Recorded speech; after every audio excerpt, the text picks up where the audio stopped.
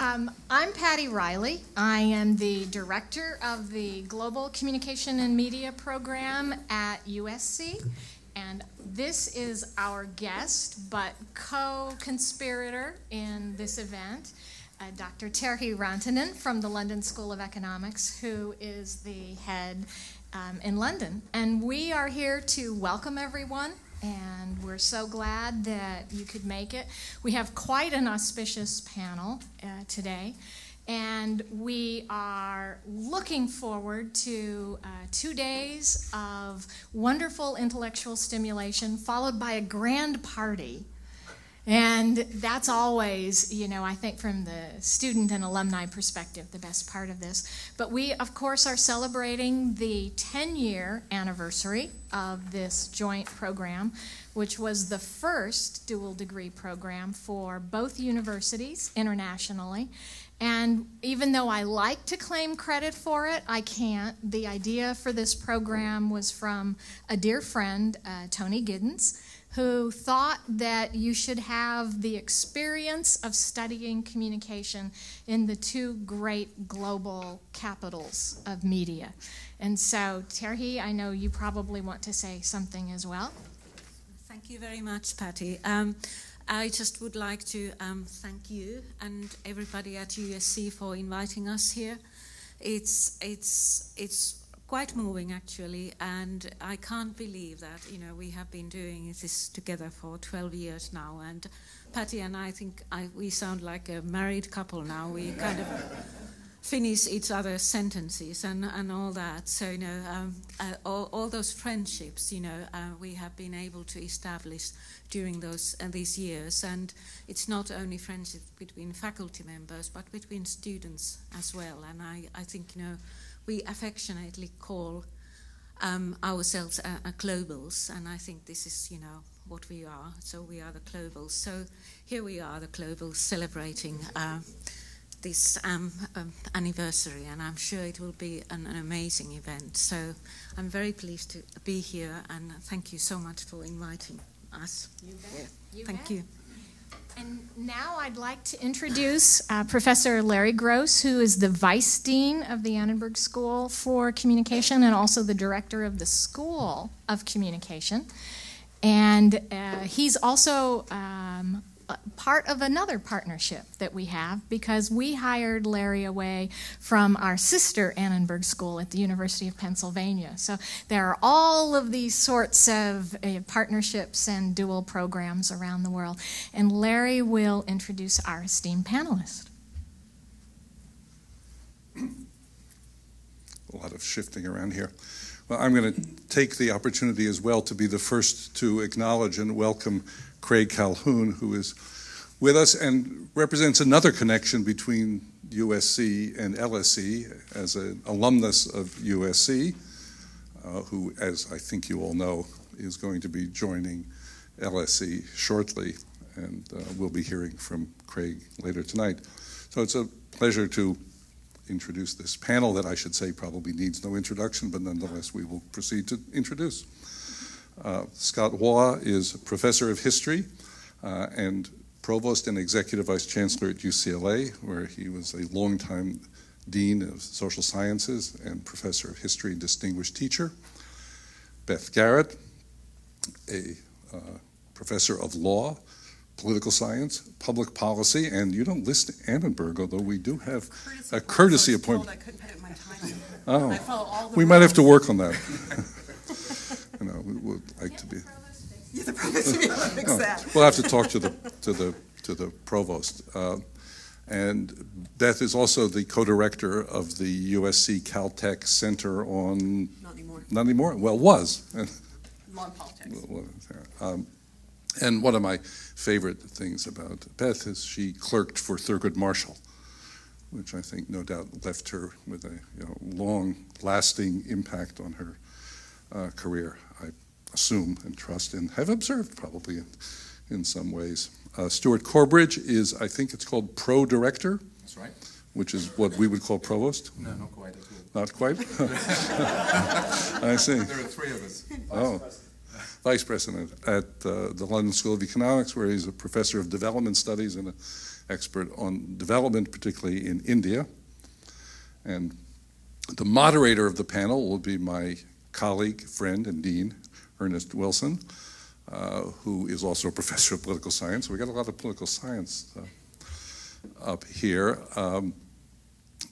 Ernie is also a recent member of the American Academy of Arts and Sciences, and was, I believe, the longest serving member and at one point chair of the Corporation for Public Broadcasting in the United States. And into his capable hands, I will hand this panel.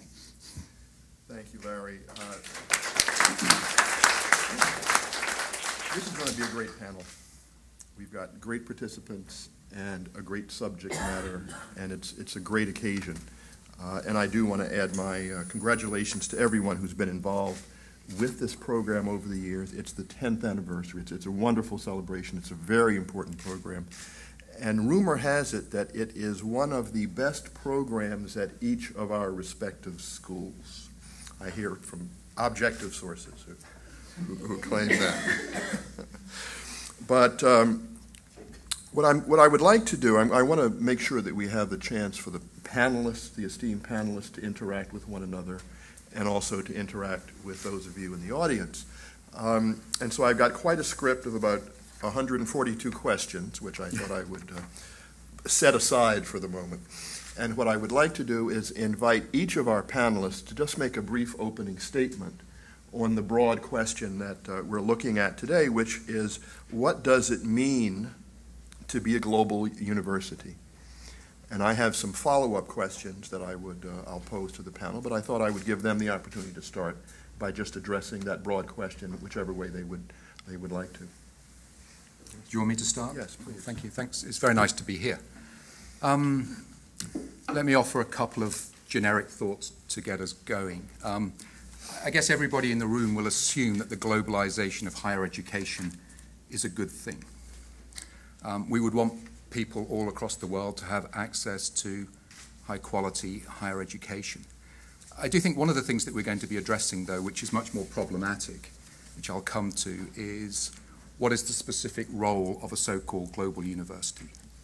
I think my starting proposition will be that over the next 10, 20, or 50 years, we will see the tremendous globalization of higher education continue, but the main driver of that will not be USC, UCLA, or LSE, the acronym universities, but rather will be the growth of universities in China, much more slowly in India, in Latin America, and also in parts of Africa. I mean, I think we're clearly seeing at the moment the tremendous rise of first-rate universities in China, and one of LSE's partner institutions is Peking University. I'll save my powder on India, which is a particular interest, for a question that's coming up later on. If you look at Chile at the moment, right now, there's a redesign of their university system, very much powered, in fact, by an LSE academic, Nick Barr. So, you know, to me, I think the globalization of higher education is not so much in our hands, it's going to come from countries that we're used to seeing as part of the global south. However, I mean, turning to our own universities, we're all global universities, we're all global research-led institutions, but we're also very different.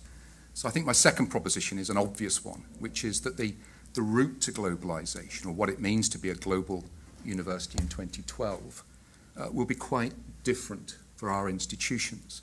I mean, I was just asking Scott about the turnover of UCLA. It's very different from the LSE. Let me, for those of you that don't know the LSE terribly well, tell you one or two things about it quickly. It's a university of 9,000 students, of which less than 30% come from the UK. So that's quite different, as I understand it, to any university in the US. I can't imagine a university in the US that would have less than 30% of students from the US. So we're a global university, first of all, in the sense that students come to London. We have 900 students from China. I'm looking at Mark Maloney, who might correct me, Director of Academic Partnerships. We have about a similar number from the US. We have about 500 from India. Notably, we lack students from sub-Saharan Africa. So we are a global university at the moment, first and foremost, by being a university located in London that recruits from all across the world. That's always been the case. There's some very interesting photos in our senior combination room of the classes of the 1920s. And you really see the sons and some daughters of empire there, particularly from South Asia and from Africa. It's always been an unusual school. But we're much smaller than USC or UCLA. We are the London School of Economics and Political Science. We don't do English, for example. We don't do foreign languages. We don't do laboratory-based sciences. But we have 22 academic departments, running all the way from accountancy to statistics and social policy. But the way that we're going to think about ourselves as a global institution, I think necessarily, given the history of the school, given the fact that it is, Craig will permit me, a sort of boutique university, in a sense, is going to be very different from universities like USC and UCLA. We're going to have this conversation under Craig's leadership, and I'll hand on as I should do. We have academic partnerships. USC is a good example of this.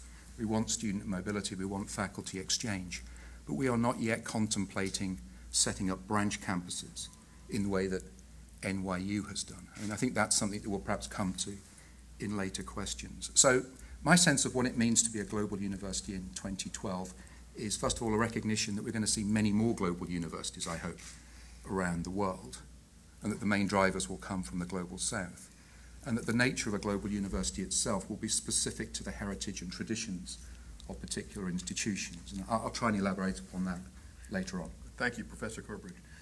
Provost. Sure. I found this question a little bit interesting because it seems to me one can't be a university like UCLA, LSE, or USC and not to be a global university. So it was a strange question to me because the kind of universities we are that are interested in the hardest questions that face people, in those that are searching for truth, those that are working on research and creative work that will transform society necessarily have to be global because those activities are global and our students are going to be global, dealing with questions that affect us. So there's part of me that just says to be a great research university in this century is to be a global university. Now, like LSE, we have long been a global university at USC. Our first class of 53 students had 2 Japanese students. We have the largest number of international students of any research university in the country, of about 8,000 now. Our incoming freshman class always has around 13 to 15% of them who are international. We have students from 115 countries, and in our incoming freshman class next year, we'll have 50 countries represented. So that's one way to think about being global. As I thought about this, I thought that when we now at USC think about being global, I think we're driven perhaps by 3 principles, or at least 3 principles that struck me, and then I'll sort of play them out maybe in the teaching field, although there's so much we talk about with research and service, which are also global. For us, there are 3 principles. One is we will not establish brick and mortar branches outside of Los Angeles. That's a decision that we've made consciously. Others, like NYU, you mentioned Stuart, have made different decisions. But that is not the way we see moving USC education into the world. The second is that we will only partner with the highest quality institutions in terms of teaching, research, and service. I think you are judged and should be judged by your partners, and that's why, in fact, we're so proud of this partnership. And the third, and again, this is unique, I think, to USC's organization, we will pursue globalization in a decentralized way. That is, the schools will be encouraged to seek out opportunities and strategic partnerships very aggressively. That goes back to the way we're organized. We are organized in revenue centers so that each of our schools is a revenue center led by a very strong and entrepreneurial dean. And the central administration then provides an infrastructure that allows us to share best practices. We try to reduce transaction costs where possible, gain efficiencies of scale. But we think we do better by letting Annenberg figure out what makes sense for it, Rossier makes sense for it, the law school for it, and then think about ways at the central level that we can move things forward.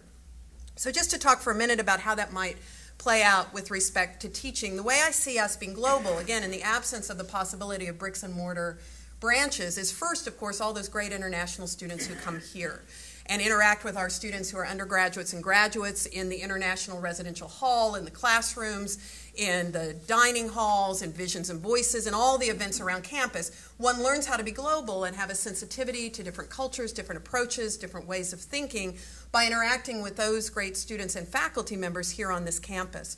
And of course, we also pursue very aggressively the sort of typical study abroad programs that we've known about for so long. Some of our schools do that very aggressively. In the Marshall School of Business, about 80% of their undergraduates have some study abroad experience. My goal is that at least half of our undergraduates should have that, by the end of the time. But I think the third way in which we've done it, and this is a little unusual, and I think of the LSE USC collaboration as being a good example of this, is doing these dual programs.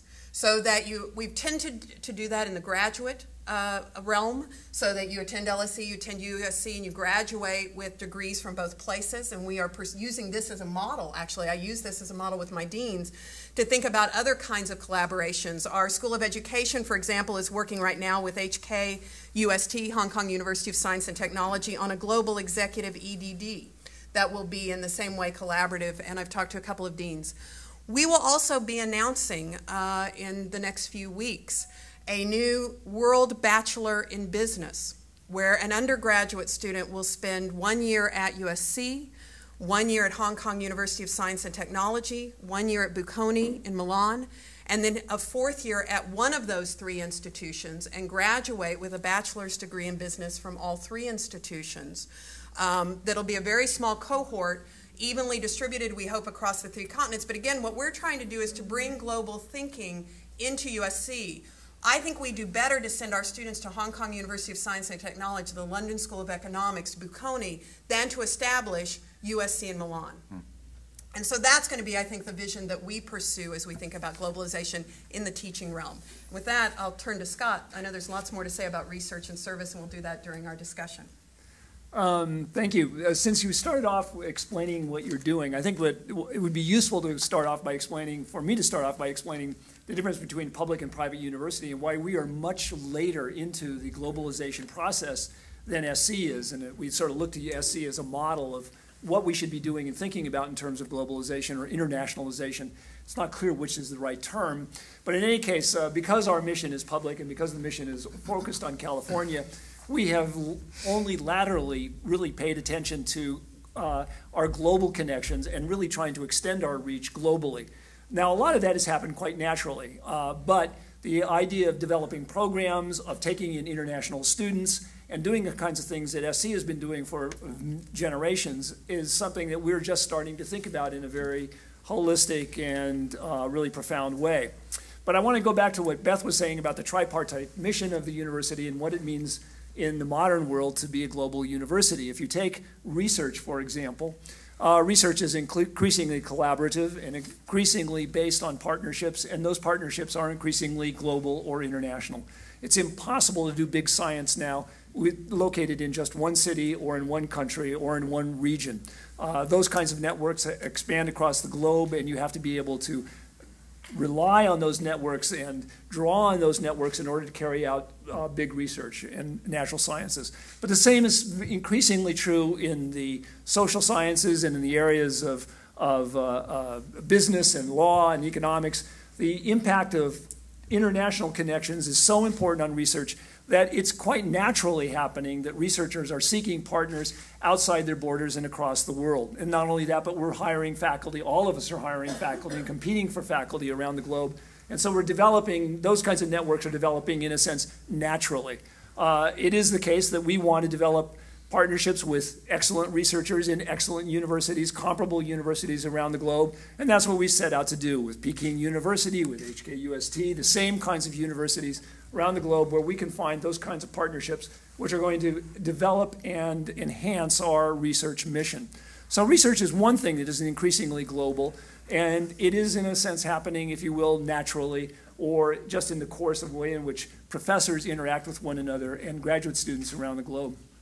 Then there's a teaching mission. And here's where we've come to the table quite late. As Beth explained, SC is kind of the model of internationalizing its students' body and really being a location for international students. We're only starting to do that. We've done it for a long time in terms of graduate students, and graduate students have been international for a lot longer than undergraduates. But with the increasing flow of students around the world, I think every university is going to want to increase its international component. And if only for the reason to have our undergraduates have the experience of interacting with people from different parts of the globe. Because as the question further down the line alludes, one of the challenges for all of our students, for all of us, is going to be able to navigate through many different cultures, many different languages, and be able to feel comfortable in a world that is very, very international, and where you're going to be coming into contact with people from all over the globe. So education, teaching is becoming global, and it's becoming a very important part. That internationalization is becoming an important part of all universities, including public universities. Finally, there's a service component, which I think is also increasingly global. When you think of the problems that are involved in a city like Los Angeles, whether it's environment, whether it's health, whether it's obesity, whether it's public policy, whatever the problems might be, they are problems which have a global reach. And when you want to engage in service, and when you want to engage in issues relating to your civic community, you by necessity have to think about the global context in which those occur. You just cannot think about problems on a purely local basis anymore, because whatever happens locally is going to be connected to the rest of the world. And I think that that's especially true in Los Angeles. And I think the idea of being engaged in Los Angeles, civically engaged in Los Angeles, means a kind of global engagement. So we have a responsibility, I think, not only to our local communities, but through those local communities and through the kinds of problem solving that universities do, we're engaged in global communities and communities around the world. So I think that the tripartite mission of the universities draws us naturally into kind of global connections, and those global connections I think are important for the development of the university, for doing well by our faculty and by our students, and also by serving the populations that we serve. Thank you very much. Let me pose a question that maybe brings together two themes. One that we've talked a little bit about on this panel, which is culture. One that we haven't spoken so much yet about is technology. And we see now these wonderful experiments taking place with MIT and Harvard, Stanford and Michigan and so forth. Wonderful new platforms, and the image behind them is that the technology will in a sense trump distance. But we've also talked about culture. And for those of us who have taught in Asia, we know that teaching a class in Asia is not the same thing as teaching a class in Los Angeles, et cetera, et cetera. So the question I'd like to ask the panelists is, how do you see that the interaction taking place between the potential of the technology and to universalize and globalize these experiences, and the realities of the national cultures, or to that extent, the institutional cultures of these three great universities? So will one trump the other? How do you see the interaction taking place between those two? That's a very difficult question. You know, I think it suggests a middle way between what we were talking about before, which is going to be very interesting. I think clearly USC and LSE are both committed at the moment to being primarily based, in terms of bricks and mortars, exclusively based in LA and in London, that we're not going to follow the NYU model of having franchises around the world. But you know, what you've raised, of course, is the possibility of what my ex-boss Tony Gibbons would have called a third way. And you know, this is not an area in which I'm expert, but it does occur to me that over the next 10 or 20 years, we're going to have to re-examine possibly the business models of many universities. I mean, let me just riff here for a moment. I was lucky enough to have dinner recently with the vice president, I believe he's called, of Wolfson College, Cambridge, which is a guy called John Norton, who's written a lot about the internet and writes regularly for the Guardian newspaper in the UK. And he said, why are you so complacent in the university business? I mean, if you look at what's happened to book publishing, if you look at what's happened to the music industry, and you look at how much you're charging young men and women to go away from home to live in dorms and pay a $50,000 ticket to get into the university in the first place, assuming that it's not a needs-blind admissions policy, what makes you think that is going to survive a potential tsunami of new technologies? I mean, for example, we mix a lot with economists. What is to stop 100 leading economists transacting directly with students, or what you might call a consumer? Our kids, we've got 4 kids between us, 3 of whom are at university at the moment or have just graduated, they're sensible enough to look online to see if there's a course on development economics being taught by some old guy at the LSE. There might be a better course being taught by somebody like Amartya Sen at Harvard. This is a generation that shops around. So I think that there are going to be some quite interesting issues here about what does a university mean? Why does it need to exist in the first place? It has to be something more than building social connections. Clearly, the presumption is that there are very large numbers of people wanting to come to our institutions. The demand is secure. We have, for every undergraduate place, 16 applications at the moment. 39% of all applications to the LSE this year are from China. 39%. That's up from 22%, I think, Mark, 2 years ago. So the demand is there. Students like to be taught in small groups. They want the space for group-based work. But there might be technological possibilities down the road that it's difficult to foresee at the moment. Without betraying a confidence, 2 days ago, I was talking to an alum in Palo Alto. He's a venture capitalist. And he told me that there is a young guy at the moment being courted by the venture capitalist industry, intent on setting up the first Ivy League standard school in the States for 100 years, really since Rice. But it would look very different than the current business model that we all have. So I think that's the downside risk that we can't easily explore at the moment. The upside, I think, is we can have lectures now at LSE which we can transmit in real time to Mumbai.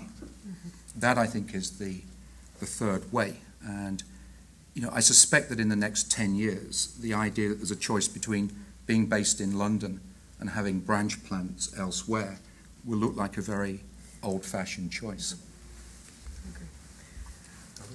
Well, I think the way I think about technology differs whether I'm thinking about undergraduate education or graduate education. I think there will always be a place for some group of institutions to offer a residential experience of education that simply will never be replicated by technology. What happens outside of the classroom, what happens in the residential experience. Now, that may not be how everyone has higher education, but I think that's okay. One can have a market segment. And I think what you see here are going to be institutions that will always have a robust residential component. But I see technology playing a really important role within that notion of a residential undergraduate experience.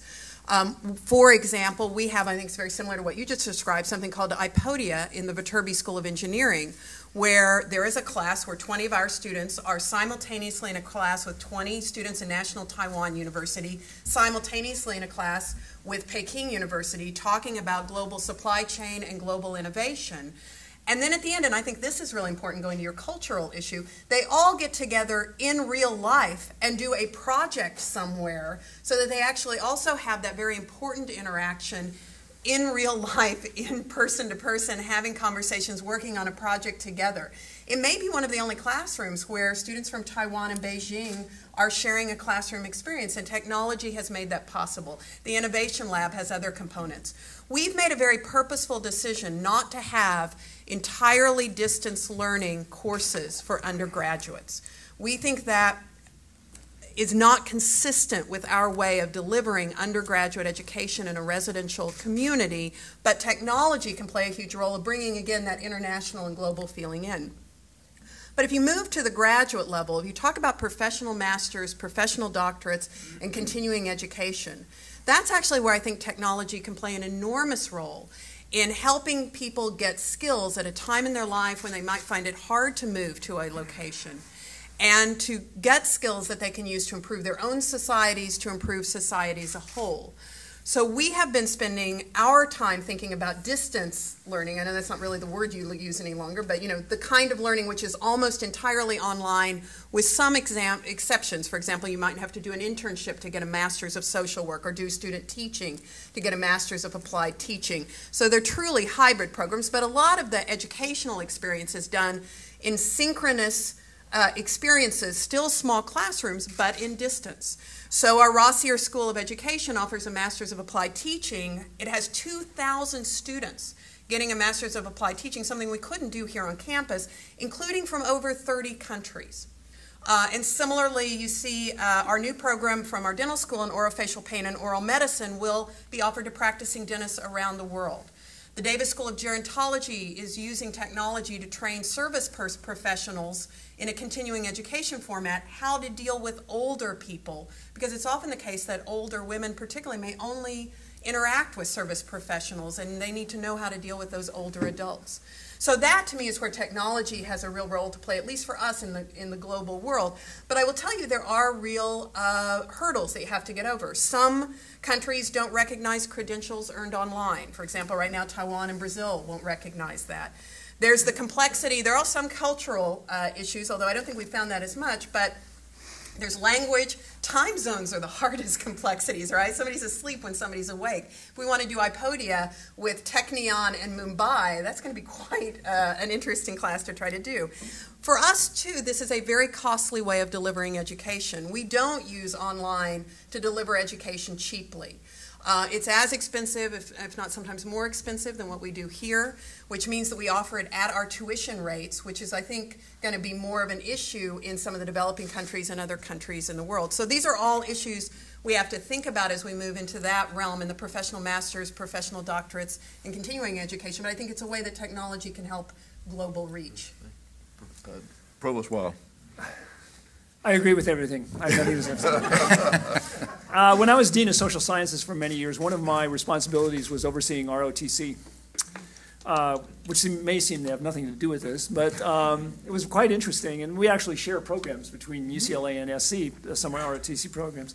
But I was struck one time in going to San Diego for the Navy and learning about their what would now be called distance learning programs. They had a very, very extensive program of training sailors in various kinds of engineering issues and mechanical issues. And it was really quite successful. But a couple of things about that were kind of struck me and I think underscore some of the things that Beth was saying. One is that, that it was very difficult because it involved a lot of time zones. There was no cultural problem within the Navy, but there was a problem of communicating across vast different distances in time zones. Another thing was that it was successful because it was limited to things which were very easily done through video conferencing and was easily assessed. You could break down a problem into component parts and then reconstruct it, and you could teach people how to make things or design things or repair things, and you could test them on that because it was all very, very discrete, the elements of it. And if you look at what's happening in a lot of online education today, most of it, the big global enterprises that are now going on are based on enterprises which are largely in engineering or mathematics where there's an assessment component built in, and it's very easy to build the assessment into the kinds of programs and online teaching. That ain't so true for history, English, political science, economics, and other things. It is true for certain kinds of things. So what struck me was that it's a very incredible tool, but it's also very limited, and we have to use it in kind of a limited way. Like SC, UCLA is very interested in developing online products and in developing online technology and using it to maximize education at UCLA and outside UCLA, but only in restricted ways. We don't want to develop whole programs based on online. We do want to use online courses to enhance the experience of undergraduates at UCLA. We do want to use all kinds of technology to enhance undergraduate experience. And like SC, what we want to do is to be able to start to develop courses, specialized courses where we can have students in the classroom simultaneously. We've run programs between here and Australia. We've run programs between here and Zurich and Tel Aviv. And it's a great experience. It's a great way of bringing people together from different cultures into a single classroom, albeit a virtual classroom. I should also hasten to add that like LSE and like SC, we do not believe that building bricks and mortars institutions overseas, even if we could afford it, is a practical or interesting way of developing. It's like taking an old paradigm and just shifting it to a new place. I do think that residential universities are going to have a value, and that value will actually be enhanced if we continue to internationalize our student bodies. Because bringing people together and having them live together, have the experience of eating, sleeping, taking courses, whatever they do out there, I think is extraordinarily important. And I think that for a long time, the residential element of universities is going to continue to be extremely important, along with the ability to assess and help people learn. And I think the jury's out on a lot of cases and what online education could do. And I think one of the things it has not done is, to go back to the original question, has been able to bridge the divide between cultures satisfactorily, except in certain kinds of disciplines. Let me just go back to Professor Corbridge a little bit, who said that one of the main drivers will be universities developing in what we used to call the Global South. And yet, I wonder if you could talk a little bit about how that process, which seems to be perfectly reasonable and likely to happen, might intersect with the technology piece that we've just been talking about. And if that's going to happen, does that mean that we won't have the same opportunities with a Tsinghua or a Fudan, where I know you also have programs? Does that present a special problem with that particular dynamic of third world? No, I mean, I don't think it does. I mean, clearly I think that we will see the continuing rise of high-quality higher education institutions in what perhaps is still called the Global South. I think it's going to come a lot later in India than has already been the case in China. The rise of the university in the Global South, I think, creates new opportunities for some of the things that we've been discussing. I mean, clearly, one of the problems that we face in the UK system is that the undergraduate education is for 3 years. So we have a particular problem in terms of the student mobility agenda. We don't have the possibility of a junior year abroad. So it might be that technological links between universities of the type that you've been discussing would be particularly advantageous in a system like the UK system. At the moment, the cross-fertilisation is happening mainly in London because it's such a diverse university already. So I think that's something that we can hope to embrace. I think also when we get the continuing rise of first-rate universities in different parts of the Global South, that will also create new opportunities for research collaborations of the type that Scott was mentioning earlier. So I don't see here any sort of tension between the rise of that system and problems facing the already established universities. Rather, I mean, it seems to me that there are many opportunities there that we would seek to exploit. I think later we're going to come to a question, I don't know if you want to run this on at the moment, about the responsibilities that the established universities, if you like, might have to some of these universities that will be rising in the Global South. Perhaps we'll take that question separately. Well, I was just going to add, and maybe this is actually getting ahead of us, although he's not asking questions that were on the list, so I don't know why we have to manage ourselves. It's a communications thing. We should just answer however we want to. Which I used to work in politics, and that's what they taught me. Beth, it's a communication. I'm waiting for a question that I was expecting. Yeah, no, we're not getting those. So we're just going to give them the answers it makes it a lot better. So all I would say is that it seems I welcome the growth of great universities all over the world. I mean, why would we do anything other than welcome the opportunity to have more educated people asking difficult questions and learning how to answer them in sophisticated ways? I think that is fantastic. I also think competition is a terrific thing. It'll stave us all, it'll get us all to work harder, try harder, go after better faculty, bring in better students. I think this is terrific. I do think, though, as this happens, we can play a very positive role in the growth of these great universities. You know, we have long traditions in both of these countries of academic freedom, of the kinds of values of gender and other kinds of equality that are absolutely necessary for any institution to be a great research university. To think about what it means to have promotion wholly based on the merit of one's ideas and not based on membership in political parties or on families or other kinds of social or economic considerations. So I think we can actually help think through some of these issues, which can be very difficult depending on where it is in the world, while doing it, though, in a sense, right, it would be horrible to come in and lecture people, but we could do, I think there are ways to partner, be sensitive, to think about training people here so they see those sorts of things.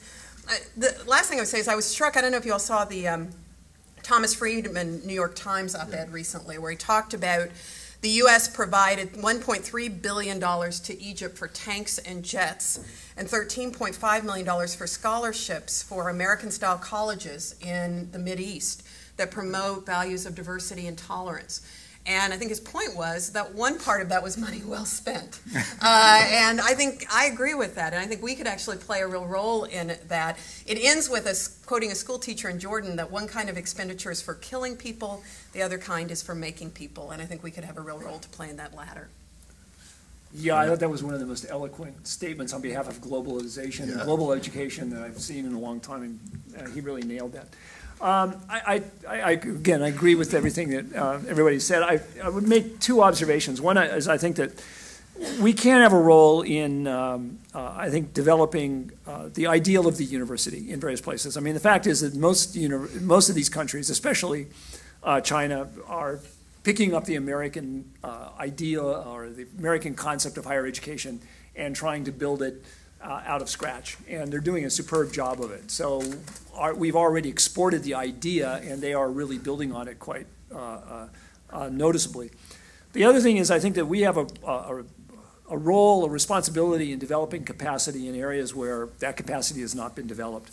I think in places such as Southeast Asia, I think in Africa and in India, we can have a role not just in working with competitors, but also working to build the capacity locally so that they can get on the same kind of trajectory of developing a higher education which will work to the benefit of all of their population and work to the benefit of those countries as a whole. And I think that that's something we can do, and it's part of the mission that we have and it's part of the service mission that we're responsible for. So I think that aside from simply focusing on our main competitors who are out there trying to develop everything they can and competing with us, we should also think about, well, we've got a lot to offer everybody around the world in various regions of the world, and we have to concentrate on those areas in ways that I don't think we really have adequately. And the Middle East is one of those areas. And I think that striking discrepancy between the kind of military aid to Egypt and the scholarships that were provided in Lebanon and Jordan is a good example of that. The other part about competition that I would say is I think one of the weaknesses we have in the United States is one of the virtues and weaknesses, strengths and weaknesses that we have here is that we don't have a national higher education policy of any real substance or a coherence. And on the one hand, I think that's been really good because if you look across, one of the things I think is very notable about the United States is the incredible variety of institutions of higher learning that exist in the United States. And if you just look at Los Angeles, you can see just how diverse the opportunities for higher education really are and how it benefits the local population. And so I think that the fact that our policy has been largely laissez-faire and decentralized has really been to the benefit of the growth of higher education in the United States. However, in the face of competition, it does present kinds of problems, and it is the case that we are underfunding higher education. And I don't mean by that just the problems in California and the University of California, and I'm not dragging that into it. It's that all of us are suffering from a lack of investment in research infrastructure, a lack of investment in educational infrastructure, a lack of investment in the technological infrastructure that goes on. And those are the areas in which most spectacularly other countries are investing and competing and eating our lunch. All you have to do is go to Peking University and look at the new labs that they've built, Zhejiang University, Fudan University, or KAUST in Saudi Arabia. Or just go to any of those universities and look at the kind of facilities that they're developing for their students and for their next generation of scholars, and you think, whoops, we're losing in that particular race. Again, I don't think it's just a question of public and public universities. It's something that's a problem for public and private. So, could I add one thing that Scott reminded me of? He talked about, because I absolutely agree with everything you said, particularly the last part. I think we're really going to miss the boat if the government doesn't continue to fund research. But one of the things I do think you were talking about, we could be a model of the ideal university, or talk about the model of the ideal university.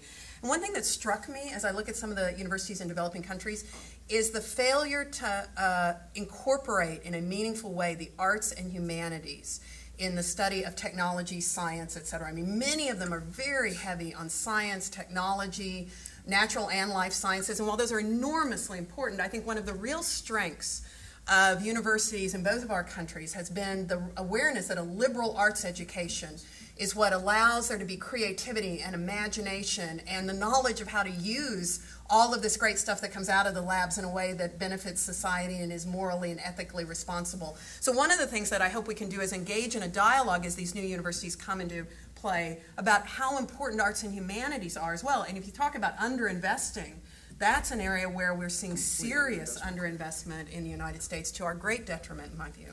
Well, let me build on that, Beth, and get back to something that Stuart, you mentioned, which is, the discourse for the kinds of changes that we see in universities tends to be couched in terms of competitiveness. Yeah. And we've got to outcompete the Chinese, or we've got to outcompete this country or that country, which in some ways calls to mind the old Cold War notion that the framework was we have to outcompete the Russians, et cetera, et cetera. And you've all talked, especially Beth just now, about the importance of the liberal arts. How do we affect the public discourse so that we move it away from just a heavily utilitarian definition into something that recognizes the benefit of education and knowledge for its own sake, and not just a strictly utilitarian benefit in terms of our global competitiveness? Yeah. I'm going to start with Scott, because he always gets... That's something we can right. Well, that means I have to think of something to say. I'm confident. Well, I would simply pick up on what Beth said before. I mean, I think that it is absolutely crucial for, well, first of all, I think the ideal of education, of developing well-rounded people at the undergraduate level, is extraordinarily important, and that I think the ideal that we have in the United States, and I think that this is an ideal that we've inherited from Britain and Europe, was the ideal of developing citizens, well-educated citizens who are going to play a role in their societies, not just on the basis of the applying knowledge that they gained in a vocational way in universities, but being able to use their minds for the betterment of society and to be able to engage in a liberal, democratic society in a meaningful way. And I think that still is the core of our teaching at the undergraduate level. Graduate teaching is, of course, something very different. It is training in a field, and it is organized towards enabling somebody to take their place within a very, very specific either profession or academic enterprise. But I think I think we should set examples, and I think we should set examples by when we reach out to universities, not just do it in a way of taking advantage of the most utilitarian ways we can, that is to say, research opportunities that arise that may bring some kind of return or bring research opportunities that we don't have in our own institutions, but also in a way in which we further the development of programs which are aimed at history, language, culture, society, whatever it might be. And I think in that way also that it's very important that that's part of being a global university. I think one of the things that we have a responsibility for is not just engaging globally, but also understanding globally. We have to develop programs of understanding what's happening in other cultures, just as we do of trying to understand what's happening in our own culture. And we have a responsibility for teaching and training in areas of what used to be called area studies, now global studies, but all of the things that make up, that are the components of those kinds of global studies, the study of local cultures, the study of local literature, the study of local art, culture, whatever it might be, and then helping our students and the students that we relate to overseas in other institutions understand how those things work together. So I think that it's to avoid the utilitarian trap, if you will, it's important to make sure that our programs, our outreach, our engagement, our collaboration is as broad as possible and is guided by the same principles that guide what we do here in our own institutions. Beth? Well, I guess I sort of reject what I think is a false dichotomy in your question, which is there's either a utilitarian way of justifying something or there's the humanistic arts and values kind of way. I think you can make the justifications on both grounds and they're not mutually exclusive. I actually think that the humanities are important because it does make us better people. It brings us into touch with things that make us happier and allow us to lead more fulfilled lives. But it also happens that those same things make us better citizens, make the country work better. It also happens, it makes you a better businesswoman if you're able to take what you've learned in a humanities class and use that creatively and imaginatively to apply to a business problem or a law problem. So they don't have to be mutually exclusive, and I've always kind of rejected the notion that they are. Take Scott's very wise observation about global education is about learning about culture, empathy, how the arts are one of the best ways to bring people from different cultures together to understand. Reading a novel might be one of the best ways to get a sense of that culture. So I guess, Ernie, I don't think, when you talk about discourse, I think the discourse is robust enough and full enough to contemplate and embrace both ways of justifying the kind of liberal arts, comprehensive, interdisciplinary education that I think has come from both of our cultures, from Europe and from the United States. I have to interject an example which absolutely nails what Beth said. You'll recall the Enron crisis and the problem with Enron, and after it was kind of the dust settled, it turned out that one accountant got to the bottom of it and explored what really happened and what Enron was really doing. This was after hundreds of regulators and accountants and people trained in that area looked at it over and over again. And they asked this one woman, said, why? You're an accountant. Why were you able to do it? What was it? And she said, well, it was very simple. I was a philosophy major. They taught me how to think. I'm going to say I agree with my colleagues, but that line's thank you before. Sorry. I'll give an answer around 3 words then: competition, responsibility, and courage. And I'll pick up the question of the false polarity. I mean, competition is in part what keeps us honest, so I don't think that we should be particularly nervous about that. Unlike the States, we have really quite a robust, quite an intrusive national higher education policy. My colleagues that I'm looking at will live in dread of the word REF, Research Excellence Framework. Now, this happens every 6 years. We have to submit our 4 best publications for peer review. And that is one of the main determinants of the funding formula in British higher education. Now, this is something that was introduced in the 1990s. We're about to go through the 5th of these exercises. But first of all, it keeps post-tenure academics on their toes, so not just staff coming up to tenure. And secondly, it has had the effect over time. I sound like an apologist for various governments at this point. It has had the effect over time of centralizing research funding in the research-intensive universities. And that has been to the benefit, I believe, of the research standing of UK PLC, if you like. The second element, of course, of competition that we're really grappling with right now, as our colleagues at USC and UCLA, is just the explosion of competition all the way from undergraduates through PhD students into faculty.